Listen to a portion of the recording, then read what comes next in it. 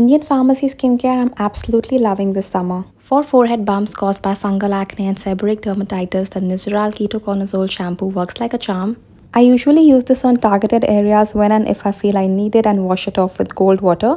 I've spoken about the NMF SPF 40 lip balm before, and this is perfect to keep the lips moisturized yet protected from UV damage and lip pigmentation.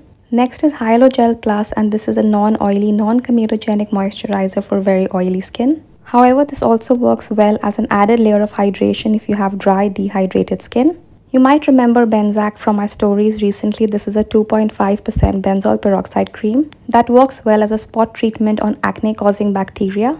Lastly, we have the Mineral Matte Sunscreen by La Shield. This is an extremely moisturizing sunscreen, and I prefer using this as a hand cream to prevent tanning, photo-aging, and any pigmentation.